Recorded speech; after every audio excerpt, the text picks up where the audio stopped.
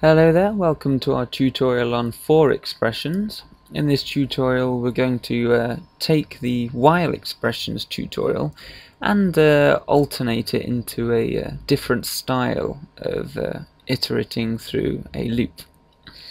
Now, as discussed in the while expression tutorial, while expressions are really used when we don't really have an idea of what the length is. We can repeatedly loop through a piece of code until a certain condition allows us to escape from the loop.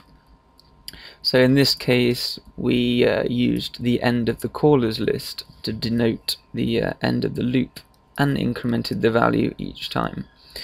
What a for loop does, it really performs this incrementing process for us in the header of the for loop.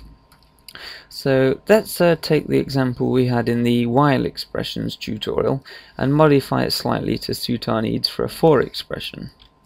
So this is called a for expression. Now for expressions have a very different header. The logic will obviously be the same, but the for loop will manage the incrementing for us. So we're going to remove this value and the incrementing here. And also we wish to change the header. And do remember value was defined in our while expression here as a mutable value, which we've now removed. So these will throw errors for now. So if we begin to start a new for expression, for expressions begin with the keyword for. We define a new variable here, similar to our value, but we do it in the header of the for expression. We're saying for x, we could even use value to be fair, and that would mean we won't have to change these. So if we say for value equals 0, because this is where our value starts from, our mutable value we had before started at 0, so we will make a new value here which starts at 0 also. And this will continue incrementing until it reaches a certain condition we specify here. And what we're specifying here is very similar to what we had in the while expression, which is the length of the callers list subtract 1, because the length of the callers list is 5, and if we minus 1 we're going from 0 to 4. Because we're starting at 0, I didn't mention this in the while expressions tutorial, from 0 to 4 is 5.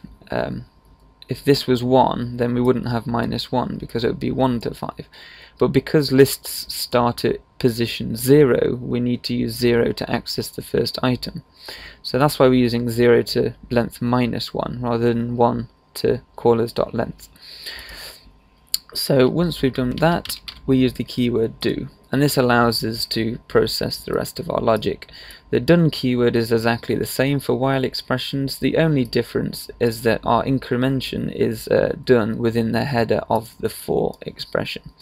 So we have the keyword for, our starting value, which we initialize here and set to a starting value, the keyword to, and the portion between to and do specify a length of the iteration, and this will tell the for loop when to escape calling this logic and process the rest of the program. So if we execute this program here, we're getting pretty much exactly the same result from our while expression tutorial. In this particular example, I think because we know the length of the list, a for expression would be more useful.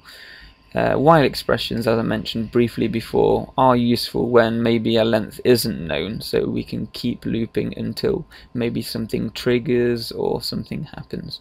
So they're the difference between the two expressions. Both are quite valid to use, so use whichever you feel more comfortable with, and obviously depending on the scenario you might adopt either a for or a while expression. So I hope you get the chance to use for and while expressions quite a lot during your future development with F#. So I'm Sean Greasley, thank you for listening.